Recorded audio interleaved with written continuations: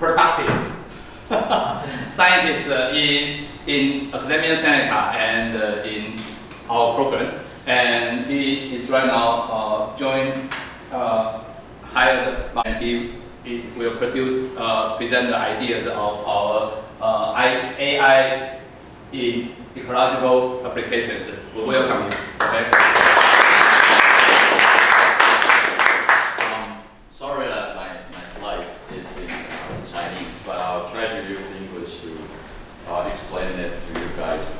And lots of you, if you have questions, you can either ask me in Mandarin or in English. So today I'm going to talk about how I use artificial intelligence and apply it to our ecological studies. So first I want to acknowledge that the result I'm going to present is basically a collaboration between 3 parties. One is from the information science lab. It's also in Academia Sinica. And also my group in Biodiversity Research Center, and also the Endemic Species Conservation and Research Center. They help collect the specimen. The first, I want to give you an overview about why we are interested in using artificial intelligence in study the ecological question now. So if you look at this book, talk about the science paradigms.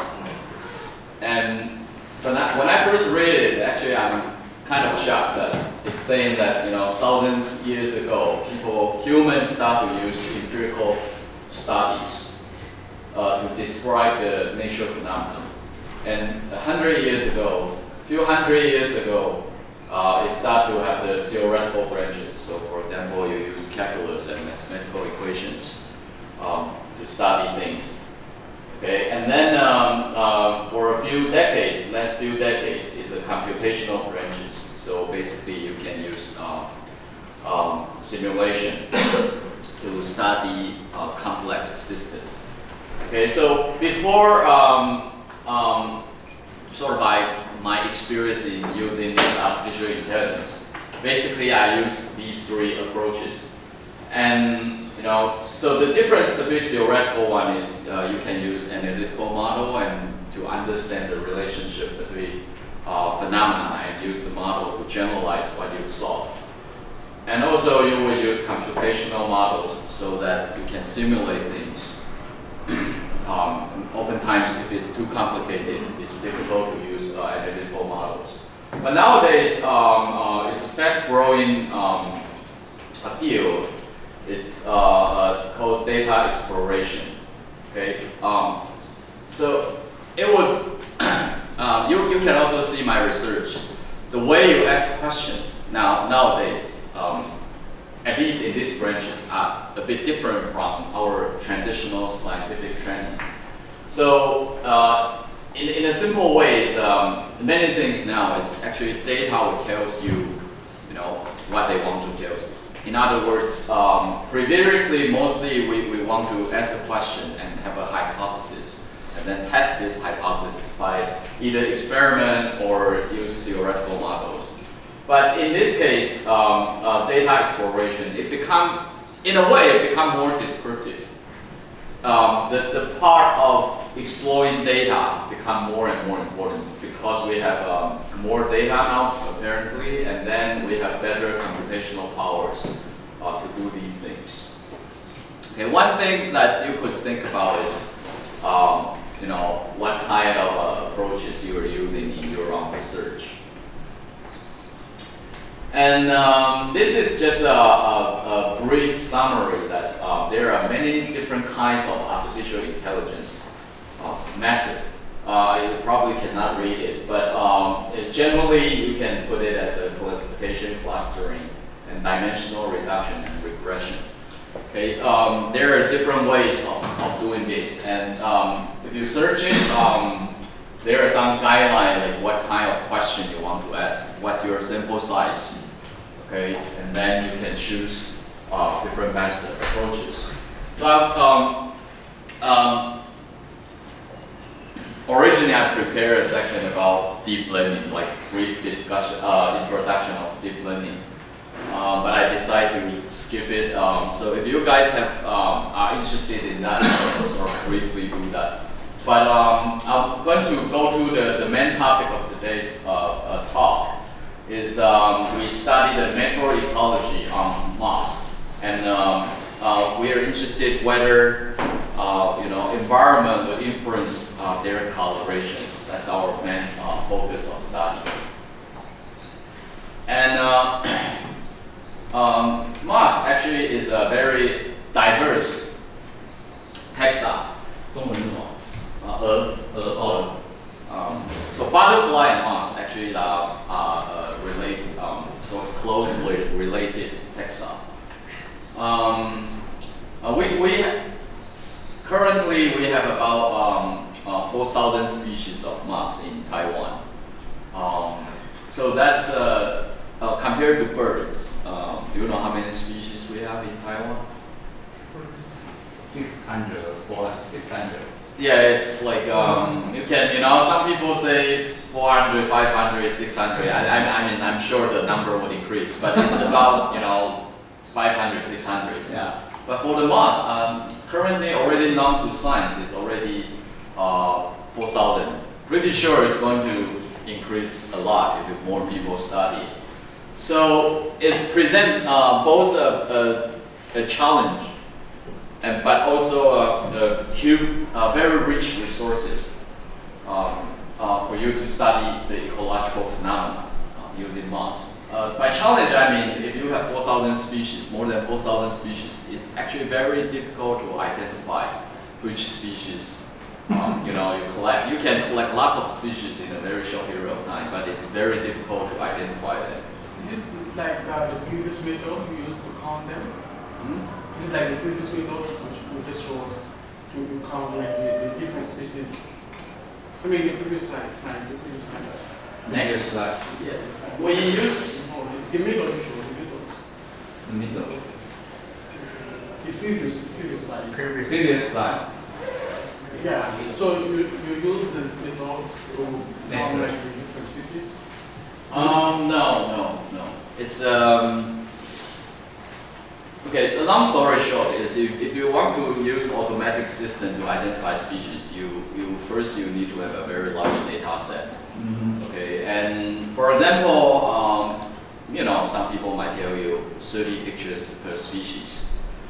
Okay, so that means if you want to have 4,000, that's basically lots of them. Yeah. So it's technically it's easy, but it's just like many questions you want to use deep learning or artificial intelligence. And ideally it's easy, but it's very difficult to collect data.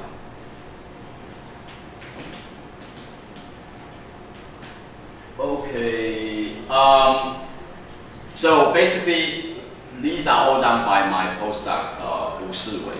He is one of the best moth researcher in Taiwan. So he can actually identify these species quite quickly. Okay. So basically, it has a very high species richness, and it's well established in higher classification. But that means well is relative term. Okay, and it's easy to because their photosynthetic behavior, it's easy to track them by the light trap.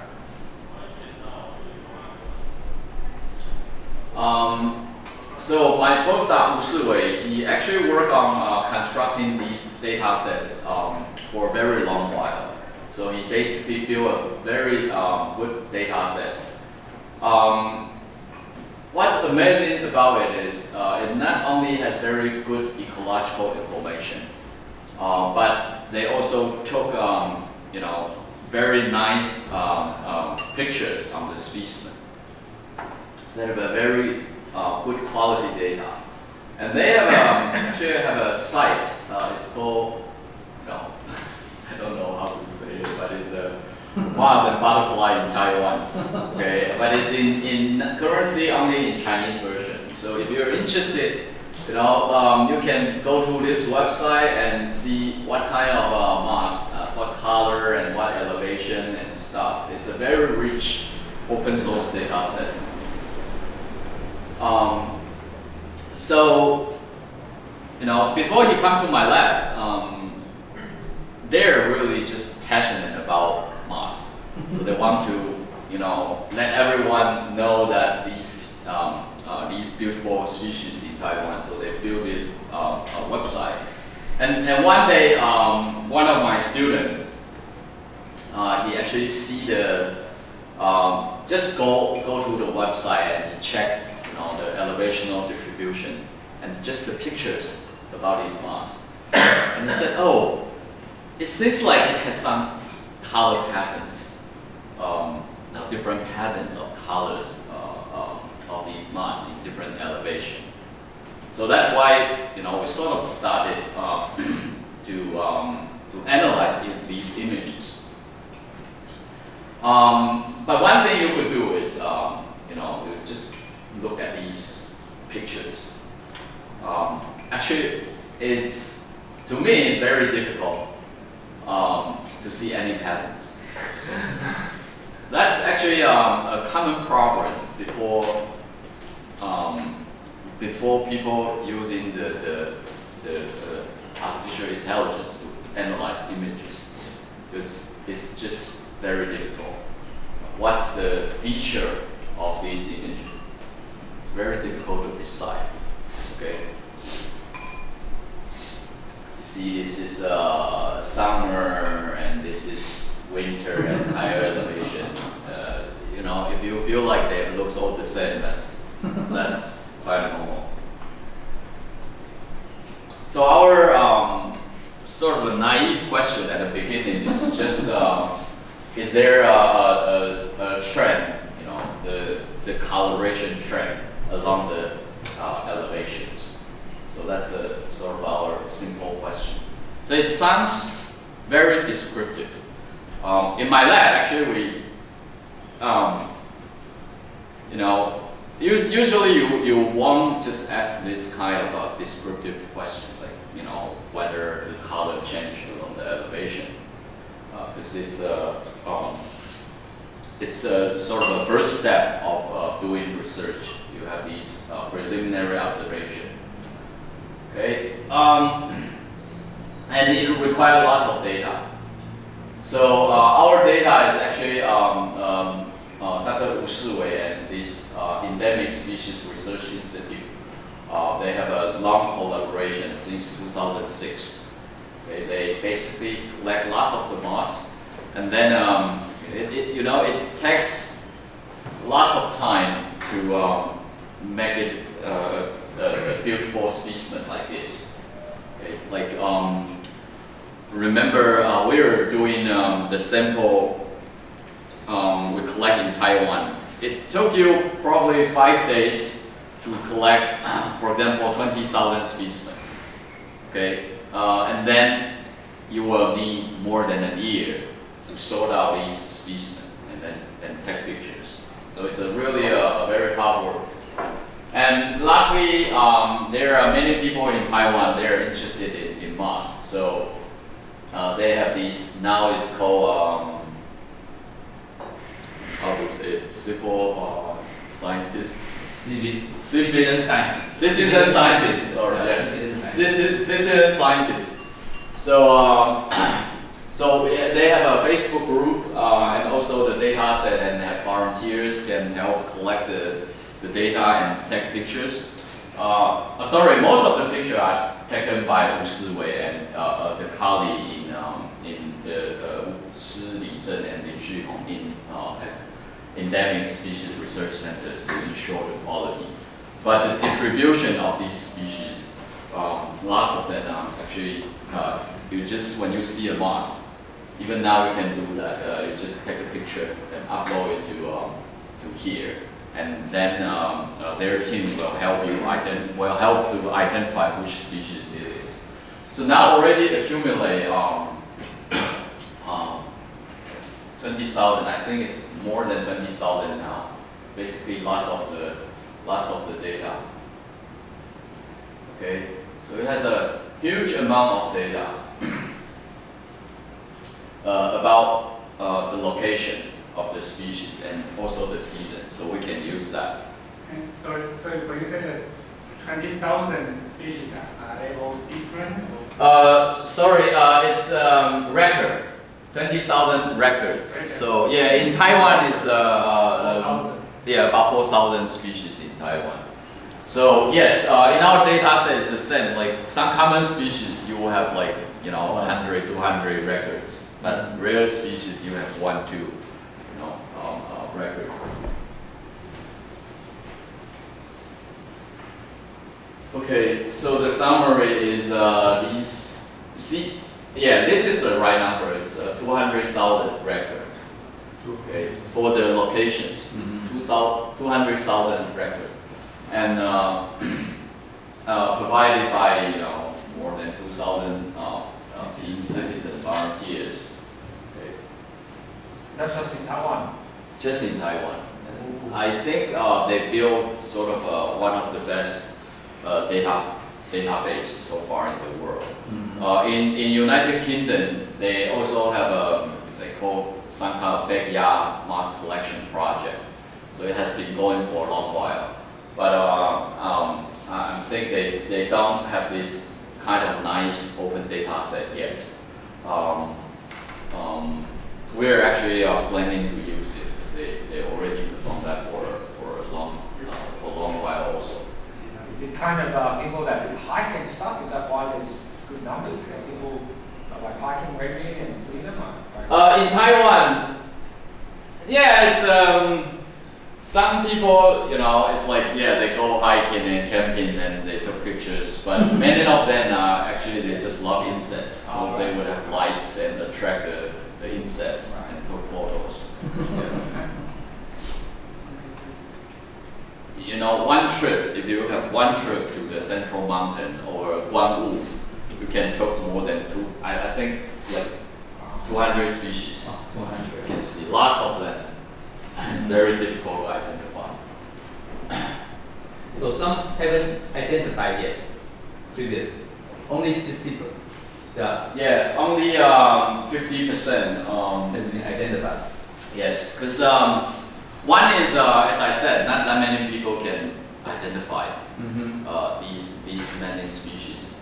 And the other is some species are extremely similar. You need to use a microscope to dissect them to see their organs, breathing organs, to determine which species they are. So some of them is just without the specimen it's impossible. But yeah, many of them I think it's just I think my postdoc don't have enough time to do all these. They have a team, but still. And to be honest, before our analysis, in addition to just show people that we have a database and we have a diverse moss species in Taiwan, scientifically how to use it is actually quite challenging. So yeah, that's one thing we're happy we are able to do it. Okay, so it's still accumulating. So the process is like this. You see this Facebook post. When you see a moth, if you want to know which species it is, you just post it, and someone will reply their scientific name, okay, and the location, okay, and then it goes to this database. So it's lots of work, but turns out the data collection part quite nice.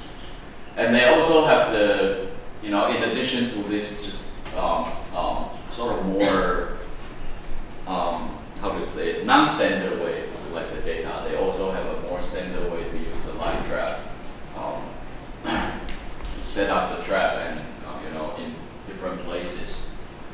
So it's a 30 locality, okay? So systematically, you collect the data also. Okay, so it goes to our analysis. So now it almost become my habit to, to trace that the question you're interested.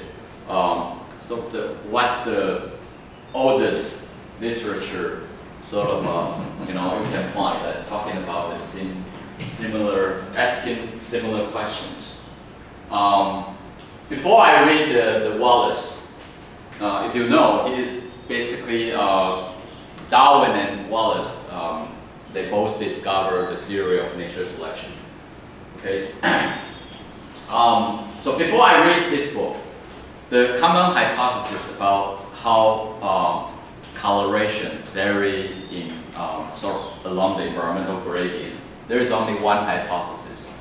It's called colorful tropic. Okay, and then this colorful tropic, it's not really a hypothesis, but it's basically just saying that if you go to the literature here and there, some people said, oh, when you go to the tropic, the living organisms are so colorful. There's nothing quantitative, And then, okay, some people describe that, oh, you see so many colorful organisms in tropics. So, and then in the past 30 years, some studies start to test it whether tropical species are more colorful than the temperate species, or lower latitude species are more colorful than the high latitude species. And it goes to a simple question: how do you define what's more colorful? Right? That's actually a very challenging question. Okay, and then intuitively, if you look at a moth or a butterfly or a bird, okay, how will you do it? How can you quantify it's colorful or not? Okay, so people start to do various things. For example, the most common one is, okay, I decide this is a color patch, this is a color patch. So you basically sort of artificially said, okay, here's the patch, there's the patch. So I analyze the color pattern of these. Basically, it's almost inevitable. It's artificially defined region that the color pattern of these regions. Okay, and previous study actually found that they could not find any pattern of the coloration variation along the latitudinal gradient. So the colorful tropic hypothesis actually basically is largely rejected. Okay. And then if you read the Wallace, I think when you think about it, it's written in like 150 years ago. And they actually already know a lot about the natural world. Okay, for example, here he has a first few chapters all donate to what's the sort of the causes of these color patterns in the natural world. Okay, so and if you know, he is the guy. He actually spent the background information is Darwin. His family is super rich. Okay, so he actually doesn't need to worry things about making livings. Okay, so he after his trip and he just read books and thinking things, do whatever he wants to do. But Wallace is actually he's born in a very poor family. So in a way, the way he make living is he go to the tropics and collect lots of specimens. And in that time, the British, probably still now, people like to have some, exotic creatures, specimen in their home. Okay, so he can actually make a living by collecting lots of these beautiful organisms, and then come back to sell it. Okay, so he basically his life, he just keep collecting lots of organisms in the tropic region. So the book, this book he wrote is actually, he said the nature history of tropic has never been studied on the spot with the full appreciation of what to observe in this matter. What to observe meaning that basically this chapter, these few chapters, what to observe in terms of coloration. Okay? The very ways in which the coloring and forms of animals serve for their protection, their strength is discussed as a vegetable or mineral substance. Their wonderful mimicry of other beings offer almost unworked and unintelligible field of discovery for biologists. And if you're not familiar with this is basically the sort of the dominant hypothesis about the animal coloration, 警戒色、保护色, mimic 拟态, like these. Okay. Still, these are still the dominant regions, sort of area of interest of study colorations. They said lots of them basically haven't really been studied under the light of nature selection. Okay, so he said, oh, okay, so this will surely throw much light on the law and conditions which have resulted in the wonderful variety of color, shape, and marking, which constitute one of the most pleasing characteristics of the animal world, but the imminent causes of which it has after been most difficult to explain. Okay, so basically it says that it's very difficult to describe them, and it's almost equally or more difficult to explain why you see these patterns. So when I start to do this research, you would actually, it's actually quite easy to see why it's so difficult, because these images, these color patterns, it's just difficult to quantify. Okay, and that's the reason, you know, I think the artificial intelligence actually can help us to resolve these problems. Okay, I'll just skip this. These slides basically tells you it's difficult to process these images. Mm-hmm. Okay, so what we are interested in is basically the moths. Okay, but at that time when they took pictures, of course we don't have like slightly clue that how we are going to analyze it. So they put these Greek colors, papers, as a background. Okay, and it turns out, you know, the first thing you need to do is you want to have remove the background.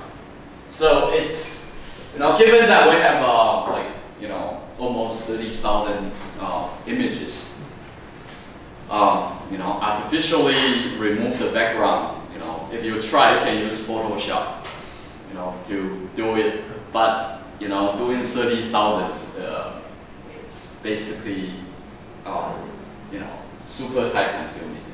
It's close to, anyway, it's very difficult. So we spend lots of time to remove the background.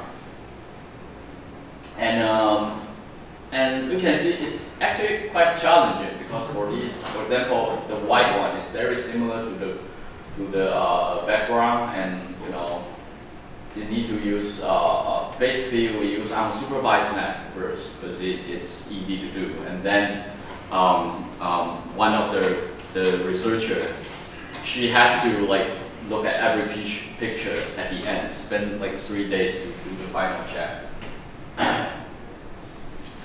Like this. So at the end, it turns out quite well that we can remove the background nicely. Okay, and then based on sort of the understanding of the species, my postdoc guessed that, you know, different parts of the moths needs to be separated, because when they perch on the tree, or you know, in different habitats, many species, they only show their forewing. Okay, their back wing is just hiding. Okay, so you can see these. Their color pattern, actually, the back wing are often different I mean, not always, but in many cases are different from the following. So we think that if we throw the whole images, it probably won't be ideal and probably would mess up our results. So we also spend some time to basically separate the different parts. Okay, and then finally we have the raw data ready. The next step is actually how do we analyze it? And I can tell you the story is I'm a good friend with Dr. Chen who is an expert in artificial intelligence. and he is basically promoting the artificial intelligence not only in the the research but also in industrial and applications. So because his daughter and my son attend the same kindergarten. Okay, so we have lots of time to chat with each other. For example, my son visit their house. We were just drinking and chatting. Okay, and then he said, okay, what topic you can AI help you in your research? Okay, at that time I have basically two potentially very difficult stuff I want to do, but it's extremely difficult. One is the beetle I studied, called barren beetle, their social behavior. So basically now I still need to hire lots of the students, part-time workers, to help us watch the video and analyze what they are doing. Okay, and I can tell you, one of my PhD students, actually he spent 4 years to analyze this video, hundreds, thousands of hours of videos. So, okay, that's the first thing that popped up in my mind, that can you use the AI to help us analyze this? He said, sure, we can try. Okay, and then he basically assigned like 2 research assistants help me doing that. And the other project is about the moth coloration. Okay, and then the difficult question is what question we want to ask. And I said, okay, we're interested in how these coloration patterns change, along the elevational gradient. And then how do we study? That's the part actually. I spent some time. I think after a while. Okay, at that time he just tell me we can try if we can use these pictures, these data set, okay, to try to see if we can use pictures to predict their elevational distribution. Okay, so at that time, to me, it's just sort of beyond my imagination. I sort of, if you allow me, I actually don't believe it. Okay, I sort of think that, okay, I study ecological phenomena for such a long while. Is it really possible, to just use a picture to predict their elevational distribution? But he said, okay, we can try. And another thing is, okay, even we can predict that, what's the usefulness of this? Anyway, when you collaborate with people in different fields, I think it's important to sort of, be open-minded and then see, how things play out. Okay, so and the first step is actually after we sort of sort out the data and stuff and build a model, and then I think the model's predictive ability. Okay, basically, formally is R squared, the relationship between the predictive elevational distribution and the actual elevational distribution. It's stay at 0.5 for a very long while. R squared equal to 0.5 for a long while, meaning that you probably can explain 50% of the variation, okay, by this method. And okay, and I told him R squared 0.5 in ecological research. It's already quite impressive. but he doesn't believe it because in our later days I know that if you do these kind of artificial intelligence prediction, you want to at least hit to 0.9, then that's a good one. Of course, if you check the paper, then several published papers, they don't 0.5, 0.6, they already publish it.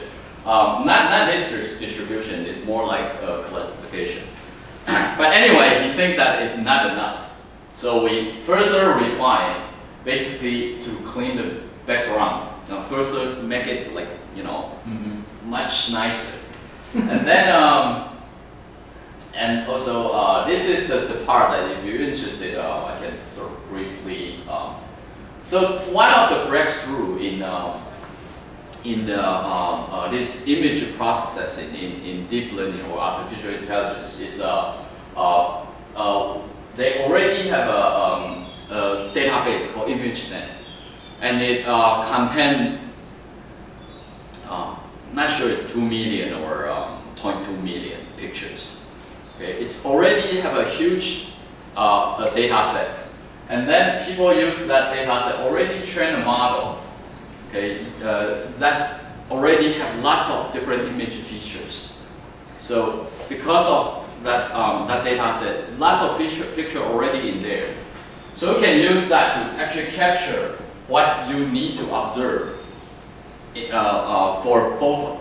Okay, and use that to basically to it's called transfer learning because you already have some basis, and then you can use the final sort of layers, several layers, to predict what you want to predict. Okay, the result is like this. At the end, if we have the use the old sample, the R-squared now is 0.86. So this is the predicted elevation. This is actual elevation of the species. Okay, and if you look at the species with only 10 pictures or more, okay, the R-squared can go to 0.96. So if you think about it, 10 pictures actually is not that many. Okay, so if one species you can have 10 pictures, we can actually have an R-squared 0.96. It's extremely high, but even it's less or equal to 10, it's lower by 0.84. Okay, so I think it's quite amazing. Basically, you can use this to predict many of the rare species distribution. So how many species is there? Is it more than 10 pictures? I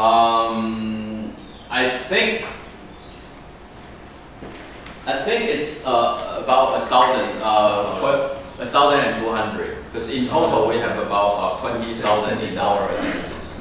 So about 400 species we only have one record. Oh, okay. Yeah.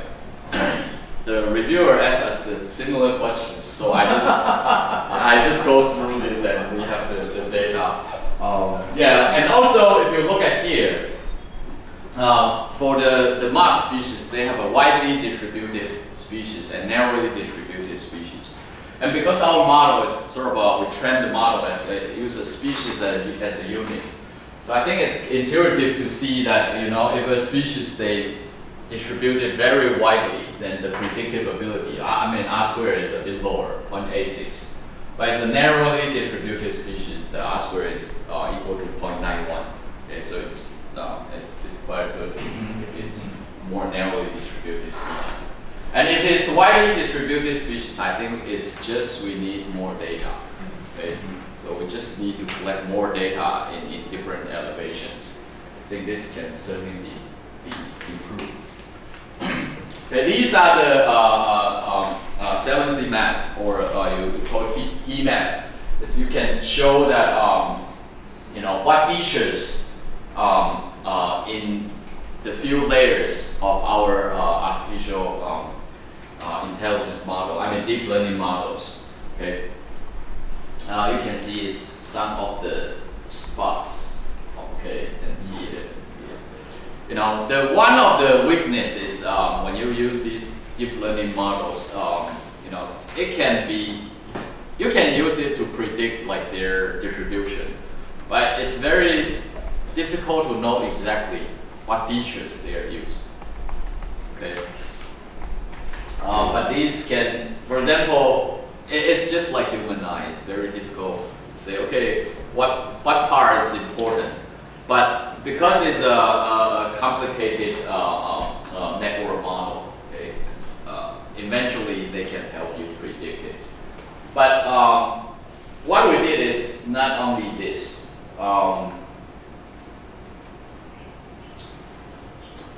Okay, so as I said, the model here is basically the basic feature of the images. And these are the one we trained it, okay, for our purposes. So the picture can use this feature vector to represent it. So we then analyze these feature vectors of the images. One thing quite to me is very amazing is that if you look at the elevational distribution, okay, of these species, you can view this as a color space. Okay, we basically do the dimensional reduction for these 2048 vector, and downscale it, reduce its dimension to 2-dimension picture. Okay, and then this is the elevation of the species. A very clear feature you can show here, you can see here is, can you see what's the general pattern? Actually, this is the sort of they use different way to present it at the beginning, but we saw similar picture. That's the time I feel like, whoa, it's super exciting. So what it shows here, this is the high elevational species, and goes to lower ones. And a very apparent feature is that, at least I think it's interesting, is you see the color space of the high elevational species are actually confined in a very small region. Okay, very small area. That means the sort of the color variations or whatever feature you see in the our deep learning model is that high elevation species, they look more similar than the low elevation species. Why? It's just the if you look at here, this is the color space. Okay, if you're a cluster together, that means you are more similar. But if you are sort of a more widely distributed, that means you're more different. So this is how this figure. It's like your PCA and these kind of figure. Do you have equal number of species going to the left? Yeah, that's a good question. The reviewer also asked the same question. The thing is, actually, at the beginning, we didn't analyze that way, analyze the result this way. But anyway, I'll show you more formal results in a minute. But just look at this. You have more species in the lower elevation. That's right. Yeah. So it's possible that it's because that there are more species, yeah. So that they occupy a large color space. So what's the A mean? D. Oh, these are the what the A refers to? It's a different the species basically in different elevation. So A means the species. We call it an assemblage. A species basically distributed from 0 to 100. Okay, we use 100 meter as an interval. So these are so ABCD means that it's from low to high. Okay. So these are the species number.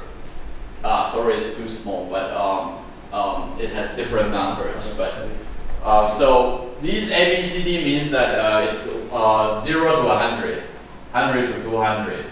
So it's increasing in their elevation distributions. Sorry, what's the SY SS means? Yes, it's like you know, PC1 and PC2 means there. It's a high dimensional model. Okay, then you sort of collapse them in 2 dimensions. So can you help me? Yeah. How do you explain PCA? It's a PC1. reduction. Yeah. So I think the data was in 2048. Yes, originally it's the 2048 dimension vector. Okay. But because it's, you know, you cannot plug the picture for, you know, 2000 dimension. Yeah. So we reduce it to 2 dimension. Okay. So this is one axis, this is the other axis. Okay. I actually have a slide on this, you know, later, yeah. But it's sort of technical, but anyway, it's like a combined vectors in this dimension.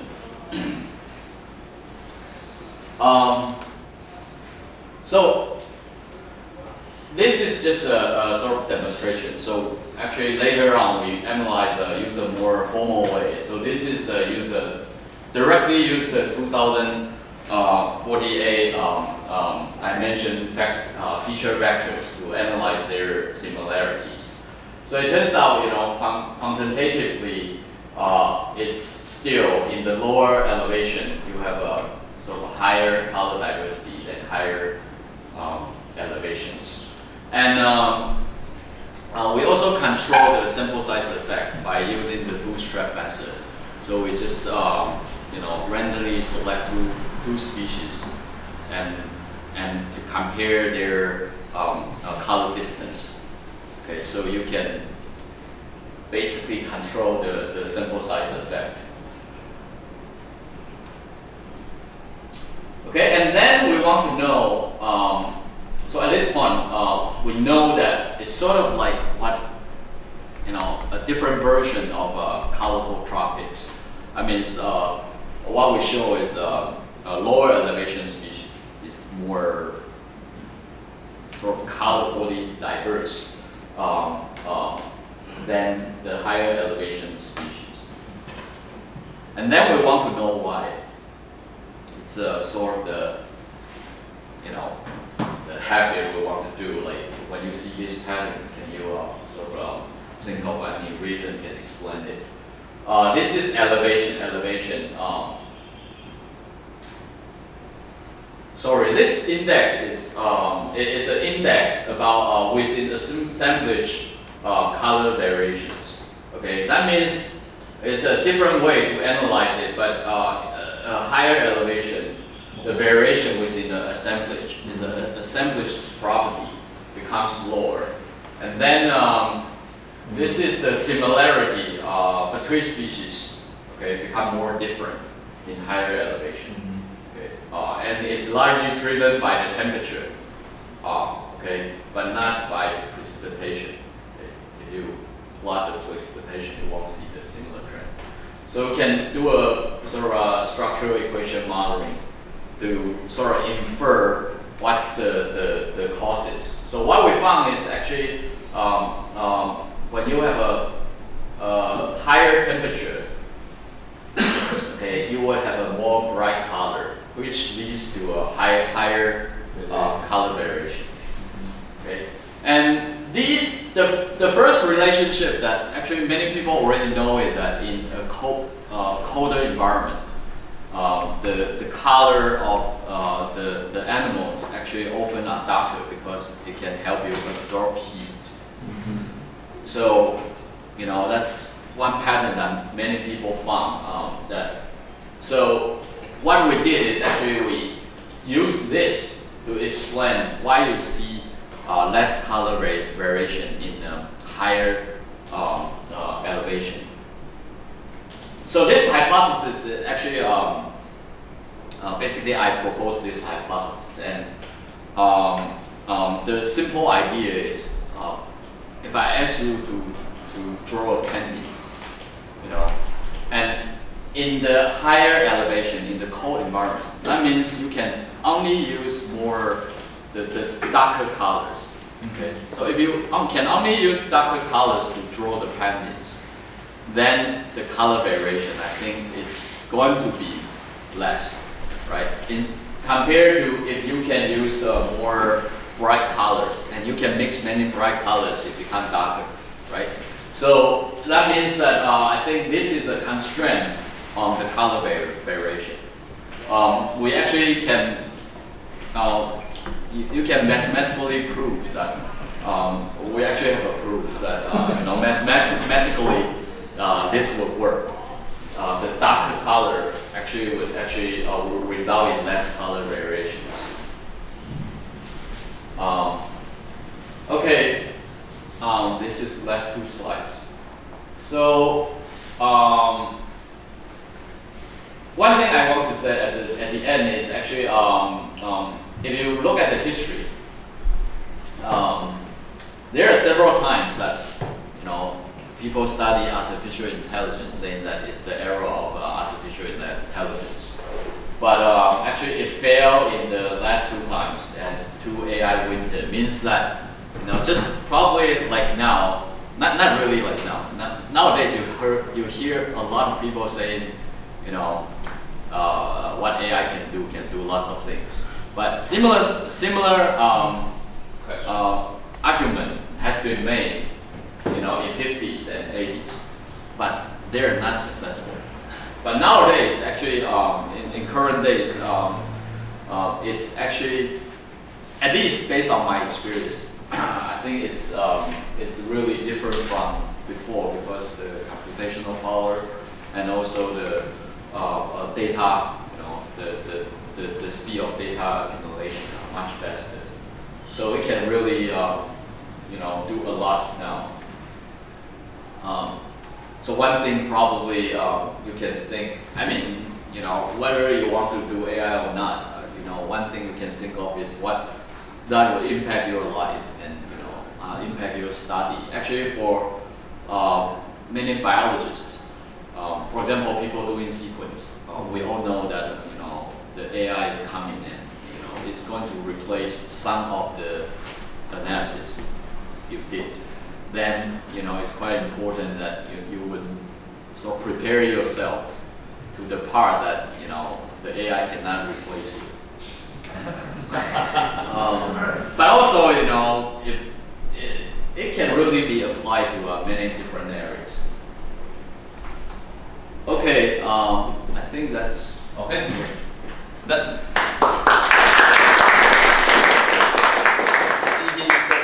Right, and so commitment to the biologists. Yeah, any questions? Please. Hello. I wonder, when making the specimen, we often put the dorsal side at top, right? But if we use the AI to analyze the ventral side of the specimen, will the result will be different or something? Yeah, I actually think it's going to be different, because even we use different parts of the moth. It's different. Because I think our best result actually is the color, the prediction part. We use the whole species. But if we analyze their color pattern, okay, we use the forewing and the body to and divide by the whole color. Then you will see the pattern I said. I think it's largely because many species, they expose their forewing and their back wing is hiding. Okay, so if we want to analyze the butterfly, so when they take a break, their wings will fall, right? For the butterfly, yeah, they will fall. So probably it's the different reason of shaping their color pattern. So here what we can see is actually the thermal part is very important. When they stay there, it's important for they to absorb heat. So that's the reason I think we see the pattern. So like your question, if you use the dorsal side, I think it would be different. Yeah, it's likely it would be different. And another question is when analyze the color pattern, we mostly use the visible light or the UV light. Yeah, we use visible light. But like the visual of the insect, maybe they are more concentrated on UV light, right? Yeah, UV light. Okay. Yeah, that's reviewer also asked this question.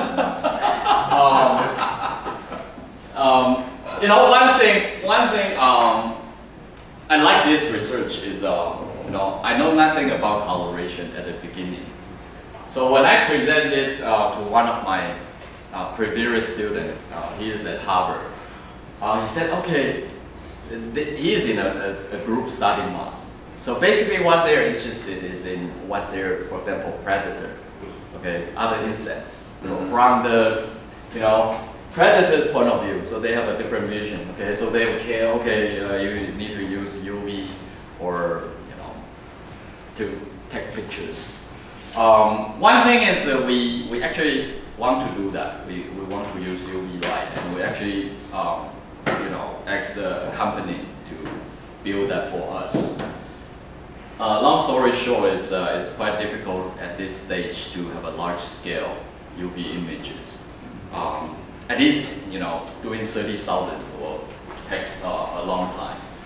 But on the other hand, is even we don't look at UV, you still can see these patterns. Okay, so I think if we can use UV, that's sort of I think would make it even better. Because yes, UV might be an important part of their selection. Okay, other questions? Please. When analyzing the photos, do you calibrate the background? Or when you take the photo, there's different environmental factors and also the camera. So how do you take into account the different brightness or contrast in the camera? Yes. Believe it or not, our reviewer also have these comments. and we actually did calibrate.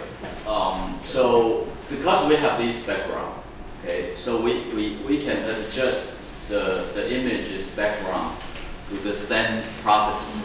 Okay, but it turns out that whether you calibrate it or not, it doesn't really influence our result.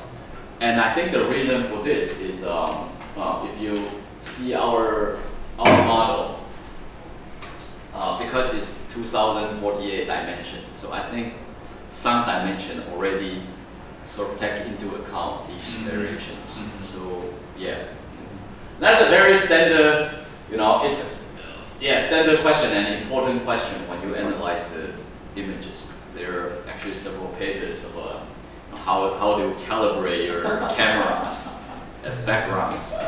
And one story is currently we only use the specimen lower than 2,500 meter in Taiwan. Because the specimen for higher elevation, they use different method to take it. Okay. Different method to take pictures. Okay. And it's just no reason. It's just these people using this, the other people using that, and but it's because it's so different. So now we're actually just redo all these photos, use a more standard method. So in other words, if the variation is like this, it's okay. But it's really too different. It's difficult to adjust. Okay. Any other questions? If you said that there's some species that's very similar to look, but even within the species, isn't there a slight variation between the different? Yes. Does that throw off the AI when you? Yeah, that's a reviewer one's first question. Next time I should just present it here. Address all these in the paper. Yeah, that's a very good one. And yes, I think intra-specific variation. I think it's our sort of a next step. If we can accumulate, enough pictures for same species, it's like if I have all Taiwanese personal ID, in a standard way with good lighting, and probably I can use that to predict where you were born. That's sort of the idea. I think it's possible.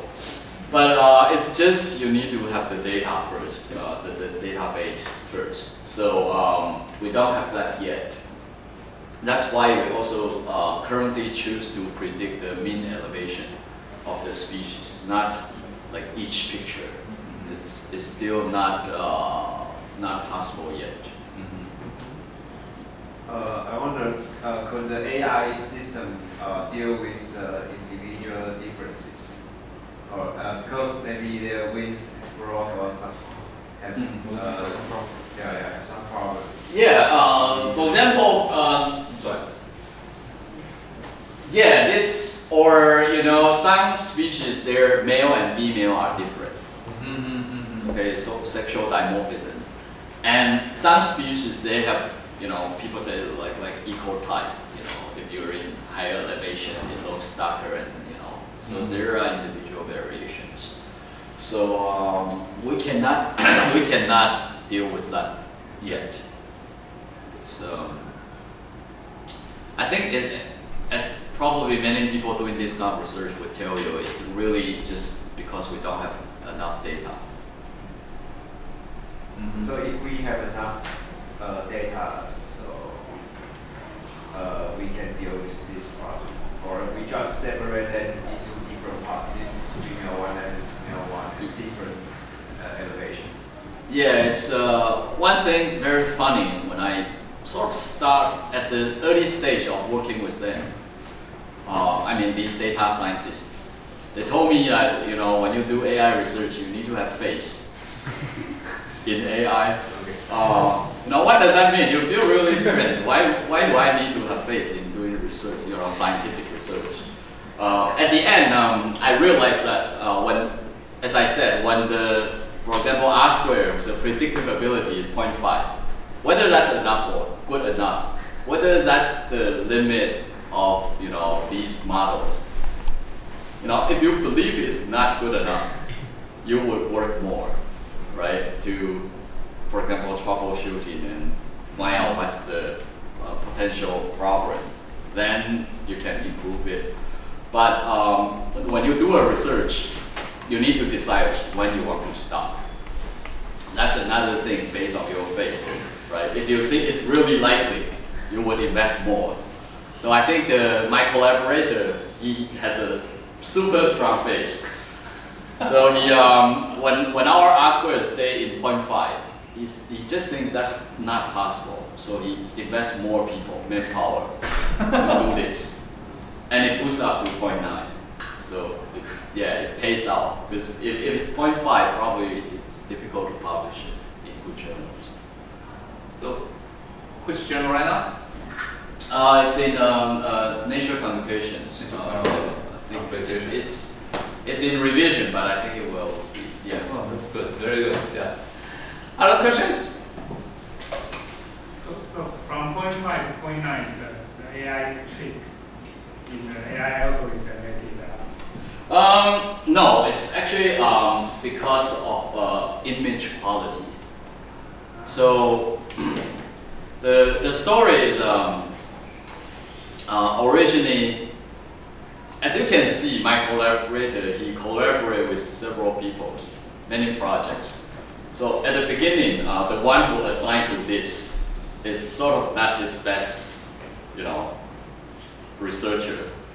And then he said, that's not possible. So he sent his best one. And then he looked at the results and the pictures, and especially the 7C map, the heat map. Many of the heat map at that time is not on the moth body itself; it's in the peripheral area. So he thinks it must be the image processing not good enough. So he spent some time to clean up all the backgrounds. Then just in a few weeks, in 2 weeks, it become much better. It's really a miracle to me.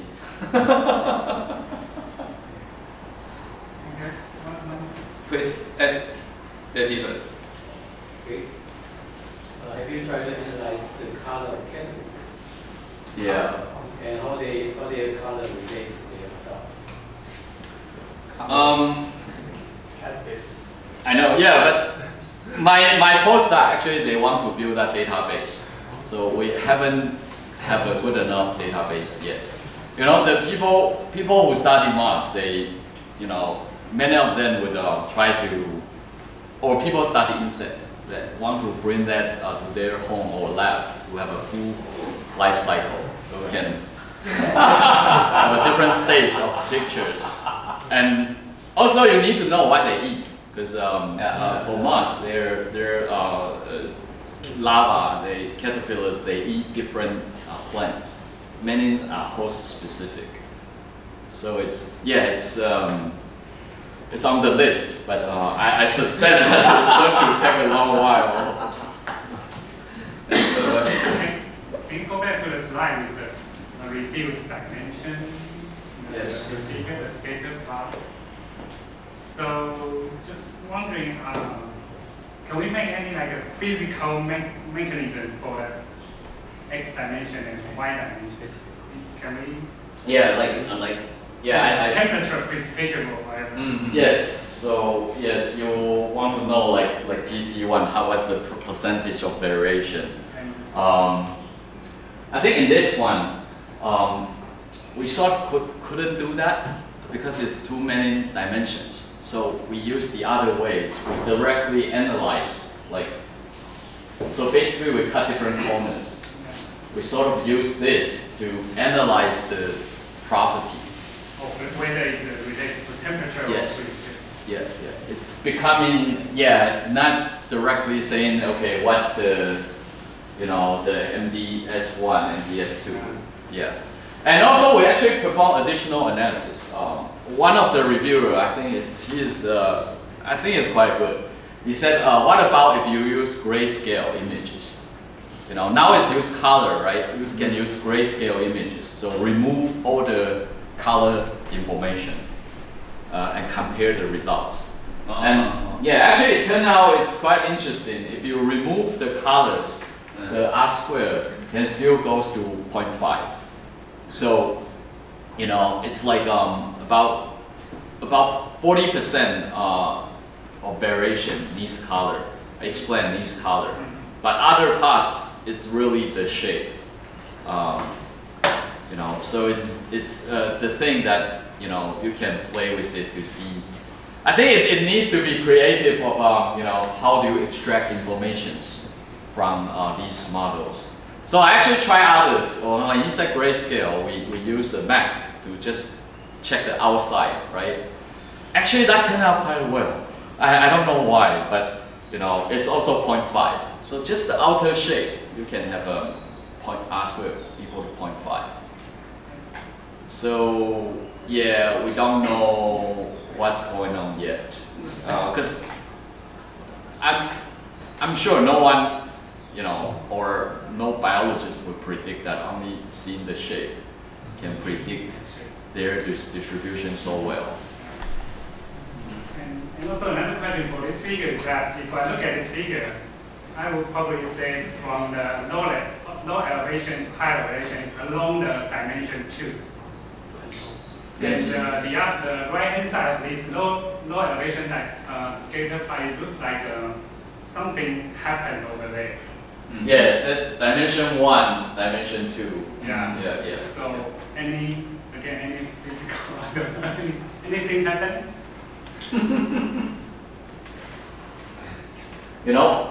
Again, it's indirectly. Okay. This analysis actually is looking at two things. This one is called environmental filtering. Means that each of this is a variation of assemblage. Means that the species distributed in the same region. Okay, that means when you go to the higher elevation, okay, these assemblages become more similar. So it's called environmental filtering. The environment makes everyone look similar.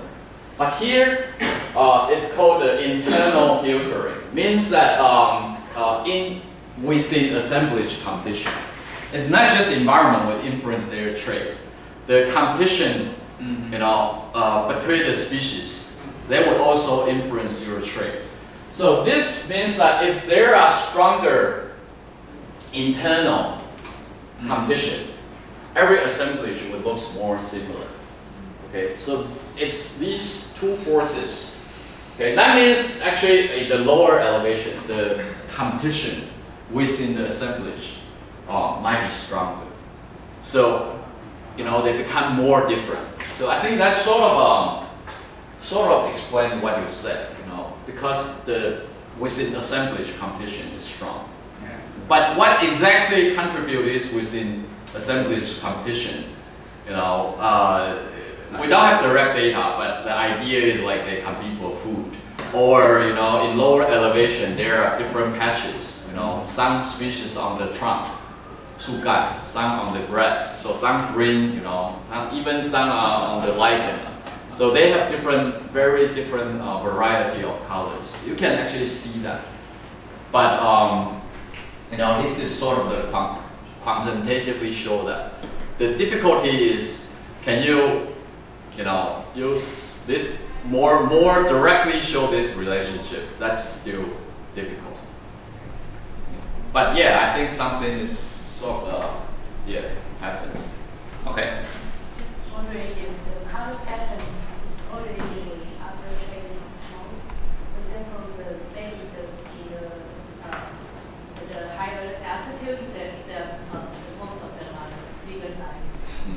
That lower.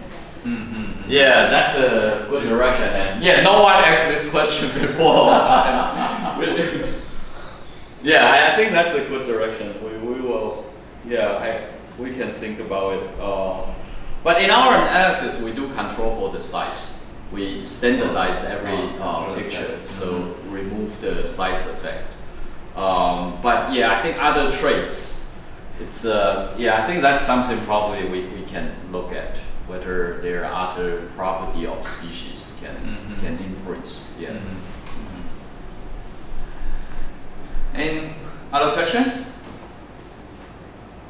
So you studied from the birth at the beginning, right? 20 years ago, and then it's various beetles. So 埋氮虫 at the beginning is 羽冠画眉，关羽画眉, and right now it's the moth. How to move from this one to another one to another one? It seems like become smaller. No. Berry beetle actually is smaller than most of the moths. Yeah. But I think all of us are IPCS students, so you can share without any trouble. I think the answer is actually when I come back to Taiwan to academia Sinica, I have a good freedom to work on whatever I want to work, and also you know, have some resources. And then you know, it's a long, for me it's a learning process. At the beginning, when you build your own lab, everyone tells you you need to be focused, right? Focus on this area, so you know, you can be famous, you can be productive. But honestly, one fact I can tell you, many of my manuscripts, actually when I submit it and you know, in the revision stage, I just give up. I don't revise this paper, and because I feel like it's boring, you know. So that's actually the reason that if you look at my publication, I don't really have that many publications. It's you know, really much fewer than I hope. But and then at some point I really doubt myself whether I should just focus on, for example, the bird or the barren beetle. It's really not the organism, it's the question you ask. But and then I feel like just like this study, I think I'm at the stage that I feel like if you want to catch something big, you want to have a really huge net, right? So to me, I think I can sort of tell you I feel like I have a huge net now. So so I'll let the small one go and catch the big ones. So work on different fields. It's also by building a huge net. That means I think you need to read various things. But at some point, I feel like it becomes together. So this research and my behaviors research or ecological research, it become actually quite similar. So yeah, that's sort of the honest answer. Any other questions? I mean, you can see that Dr. Shen is so committed, so passionate, and so creative as well, right? So creative as well, and so open-minded to the AI stuff. Other questions? Chris? Do you think you'll use AI methods more in the future? Yeah. Actually, because it turns out quite well. So I actually decided to build sort of an AI group in my lab. So I actually hire a person who graduated in computer science, and also but the bottom line is actually when I see this, I think it sort of opened a new area of research to me, because you see, I can use a picture to predict the distribution of organisms. And one of the most difficult and challenging questions in ecological research and conservation is actually the distribution of species. And many people try to develop a method, not just use the sort of the occurrence data. Because currently the standard method is, okay, the species distribute in this grid.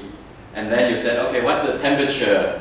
What's the distance to ocean, elevation, and all these factors, and you use more like a correlational method, and to correlate the environmental factor with their occurrence. 99% of the distribution model is done by this method. But what we found is actually you can use additional information, which is the picture, to help you have a high resolution predictions. For example, if you ask people doing distribution model. Okay? The thing is, if in Taiwan, you want to predict the distribution of the bird, that's relatively easy because lots of people watching birds, and you have this e-bird, you can upload the location of the bird you see, and it's only 500-600 species, so you can have enough data for one species. But you see what we did here, 10 pictures is enough. So, and our species 2,000. Okay, so that means this approach, I think it can revolutionize the whole area of species distribution. And what you can do with that, for example, if you have a conservation issue, you want to ask what climate change will influence, the vulnerability of species, their distribution. I think we have we have a new and a very good method to, tackle these questions. And so I'm actually, this is like, you see a really good opportunity. So yeah, I'm currently invest more on this area. Any other questions? I mean, this topic will also be the IPCS fellowship award, right? So if anyone who might be interested or haven't got your research idea for your thesis yet, maybe you can join Professor Shen's group, and we have more discussion maybe later on. Okay? And any other further questions? So we say thank you to the professor. And we will have the next IPCS faculty lectures in Fix of the May. Fix of the May will be a geologist. Right now is the director of the geologist department, Wu Yiming, to give us lectures about his research and then his ideas about how can do for the thesis. Okay, fix of the May. Fix of the May. Thank you very much.